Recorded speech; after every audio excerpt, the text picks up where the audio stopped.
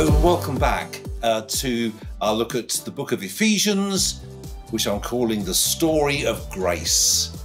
Now, last episode, we took the time to get an overview of this incredible letter that Paul wrote. Now, this letter to the Ephesians is considered to be, along with Romans, among the mountain peaks of all Scripture. Like I was saying last time, Paul divided this letter into two parts. Chapters 1 to 3 describe the gospel story, and chapters 4 to 6 describe the response in our lives to the gospel story, with the end of chapter 6 describing what we're up against in living out this life, not so much in terms of our own sin, but in terms of spiritual opposition that we're going to encounter along the way. Now, before we get on to that, though, Paul takes us through the gospel story, and it's an amazing, true story. The story that makes us realize that we were meant for something. Ephesians teaches us who we are and what we are meant to achieve in life and how to live it out. So Paul starts off recounting the gospel story by talking about 4 aspects of that story. And we're going to look at those 4 aspects in this talk. It's the story of redemption, the story of adoption, the story of predestination, and the story of God's seal. So let's dive in. The whole story of Ephesians is the story of grace. Don't forget, grace is getting what we don't deserve. Mercy, on the other hand, is not getting what we do deserve. So where does Paul start? Well, he starts with the story of redemption. He introduces this letter to the church at Ephesus with the words, "This letter is from Paul, chosen by God to be an apostle of Christ Jesus." Now, of course, we know Paul, a saint, the writer of most of the theology in the New Testament, the planter of churches, the person who took the gospel to Europe, a giant of the faith. And so that introduction probably just slides by without creating too much interest. But if you were Paul or anyone who knew him back in his day, this introduction was seismic. It's incredible. This man had a past with a capital P. I worked hard and killed men and women who believed as I believe today. I put them in chains and sent them to prison.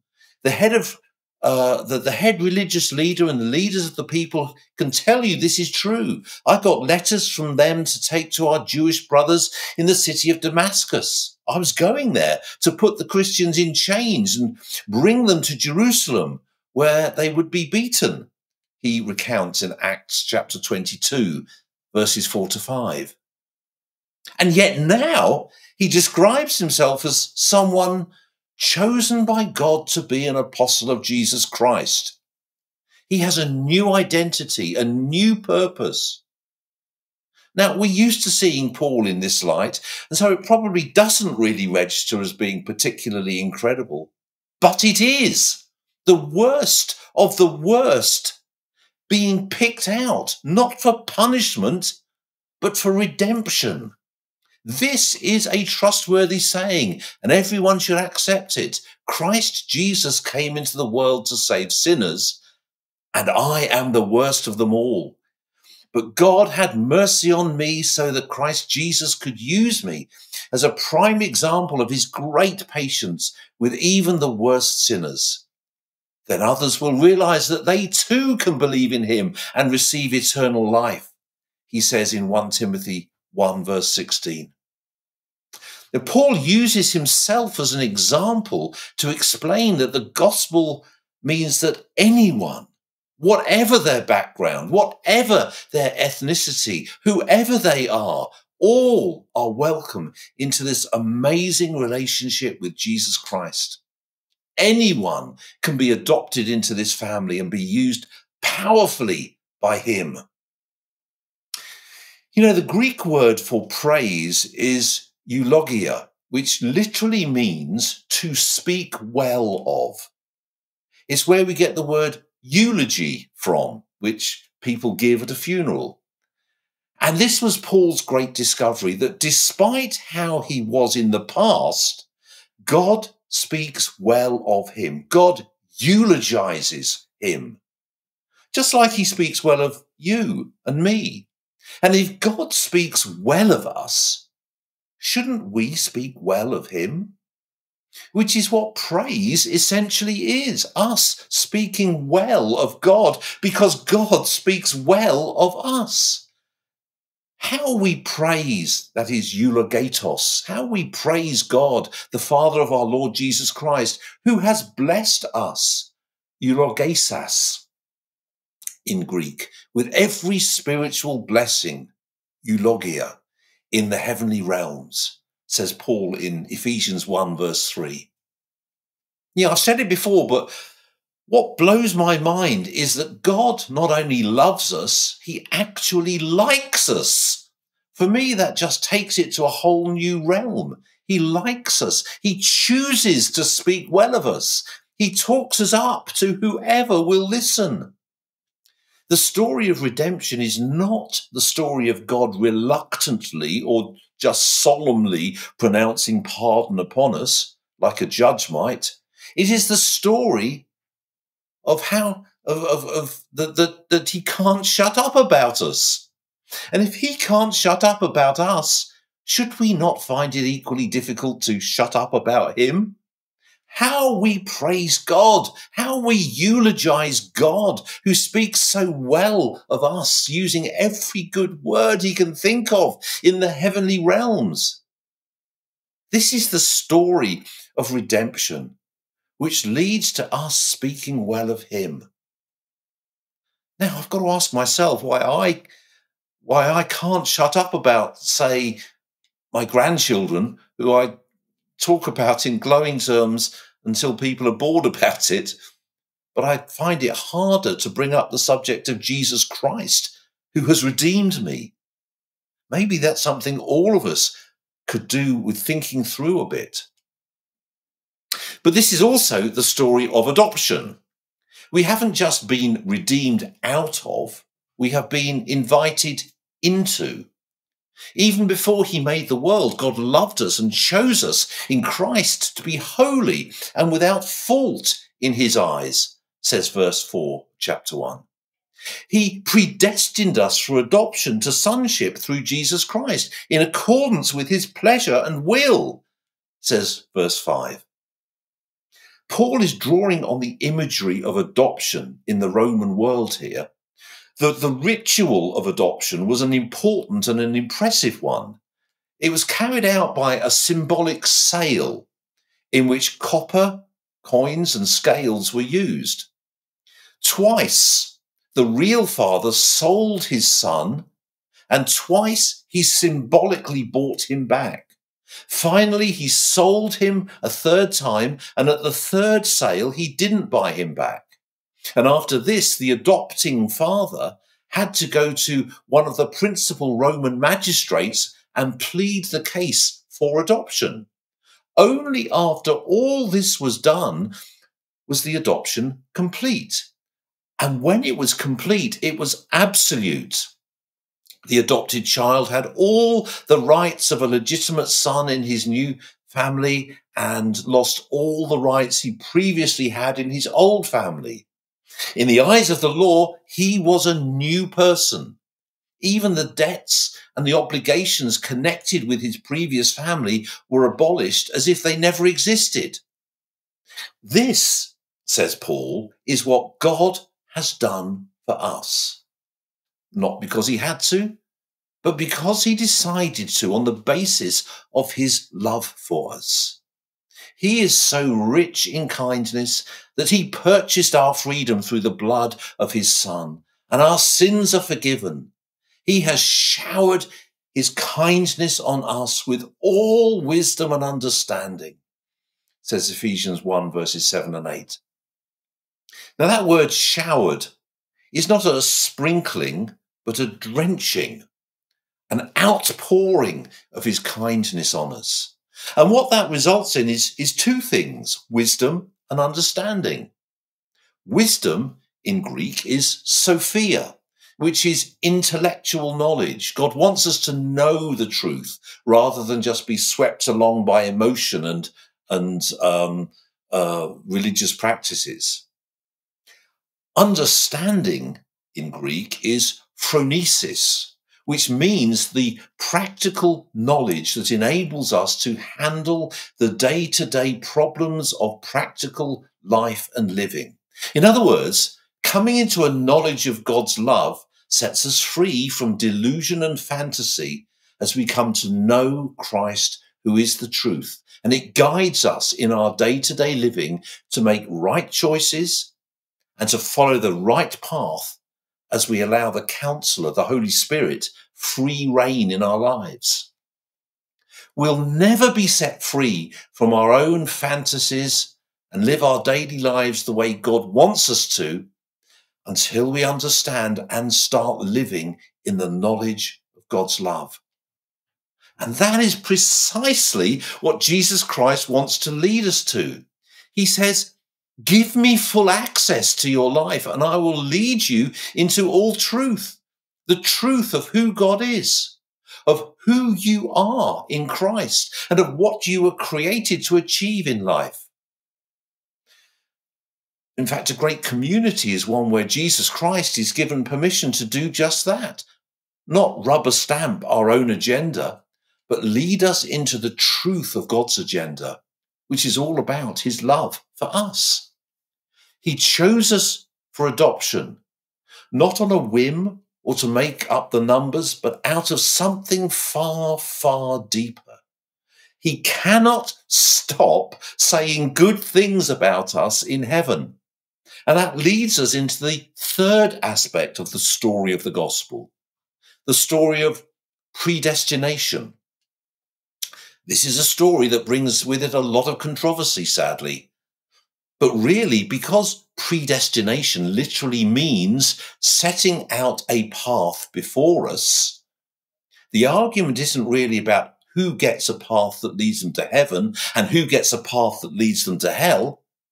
It's really about the question, will you follow God's path for your life? The plain fact is, he chose us. In love, he predestined us for adoption.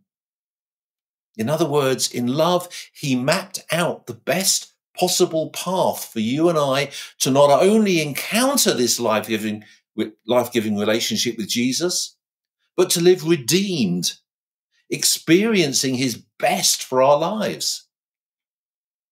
What if we don't agree and instead embark on a different path? What do you mean, what if? We do this all the time, even though we know that God has said, I know the plans that I have for you, plans to prosper you and not to harm you, plans to give you a hope and a future, as it says in Jeremiah 29:11. Even though we are loved and adopted, and God has marked out a course for us that will give us the best possible life, we still need to choose to take that path. In love, he predestined us to be adopted as his sons through Jesus Christ, according to his pleasure and will, says Ephesians 1 verse 5. That doesn't take away our free will. It just shows us that the more we conform to his will, the better, the more exciting life gets. You and I are chosen. We are redeemed. We are called this day to choose whom we will serve. That is predestination, and it runs right alongside of free will. One thing to bear in mind about this debate, and indeed about how we approach any and every controversial subject as Christians, is Ephesians chapter 1, verses 9 and 10. God's secret plans have now been revealed to us. It is a plan centered on Christ, designed long ago according to his good pleasure. And this is his plan. At the right time, he will bring everything together under the authority of Christ, everything in heaven and on earth. The goal is unity. Unity is not necessarily about seeing everything the same way. Unity is about managing to walk hand in hand without necessarily seeing eye to eye. How we handle disagreements is a good test of our maturity in Christ. The story of the gospel is the story of redemption. It's the story of adoption. It's the story of predestination. And also, it's the story of God's seal on our lives, the mark of God on our lives, the promised Holy Spirit. And you also were included in Christ when you heard the word of truth, the gospel of your salvation. Having believed, you were marked in him with a seal, the promised Holy Spirit, who is a deposit guaranteeing our inheritance until the redemption of those who are God's possession, to the praise of his glory. That's verses 13 and 14. Now, a seal has two purposes. To the outside world, it marks us as his. To ourselves, it is a deposit reminding us that we have not yet received our full inheritance. Now, you might remember that at various times in the past, I've said that salvation comes in three parts. We are justified, we are sanctified, and we are glorified. In the past, for those who are in Christ Jesus, we were justified. It is immediate upon asking Jesus to be our Lord and Saviour, trusting that his death on the cross pays the price for my sin, a price that I could not pay. We are made right with God and forgiven of sin. Sanctification is ongoing. It's the process of being made holy, of being made into the shape and the likeness of Jesus. Glorification, this is future tense salvation. What happens in heaven when sin will be gone and we receive our resurrection body. Glorification is amazing, but we need to go through the process of sanctification to get there. And that's what Paul was so aware of and what led him to write in Philippians, I don't mean to say that I have already achieved these things or that I have already reached perfection, but I press on to possess that perfection for which Christ Jesus first possessed me. That's Philippians chapter 3, verse 12. He's talking about the process of salvation, the journey in this life of being made holy or being sanctified. We're not there yet, but we are in the midst of a process, and the deposit of the Holy Spirit guarantees that God will not give up on us until we are glorified. Well, he won't give up on us ever, but certainly not before we are glorified. The fruit of the Spirit is becoming more apparent as we work through the process, as we continue on the path that God has marked out for us towards the destination that he's lined up for us. We're not there yet, but we have the glorious promise that as we are in Christ, because we have been justified, we shall get there. As Paul prays, I pray that your hearts will be flooded with light, so that you can understand the wonderful future that he has promised to those he called. I want you to realize what a rich and glorious inheritance he has given to his people. That's verse 18 of chapter 1. I want that for you and me too. I pray that our hearts will be flooded with light and that we would begin to understand the height, the depth, the length and the breadth of God's amazing grace. This is the wonderful gospel story, and it's my prayer for each of us. So, Lord Jesus, would you graciously open the eyes of our hearts that we may begin to understand as never before just how wide, how high, how deep, just the length and the breadth of your amazing grace for us, your love for us, that you have rescued us, that you are in the process of sanctifying us, and that you will glorify us one day in heaven. Lord, thank you so much for the gospel. Thank you that it has changed, is changing, and will change our lives. Lord, because of you, Jesus, we are redeemed. We are given the Holy Spirit as a deposit, guaranteeing our inheritance. What a wonderful hope awaits us. What a wonderful hope given to us by Jesus through his death on the cross. And Lord, as we go on and look further in the next installment at this amazing gospel story, Lord, would you open our eyes, open our hearts, open us up to your amazing grace as never before. And I pray it for all of us in Jesus' wonderful name. Amen. Amen. Well, I hope that you can join us next time as we continue to look at this wonderful letter that Paul wrote as we look together at the next chapter, chapter 2. So look forward to joining with you again next time. In the meantime, have a blessed and a wonderful week. God bless you.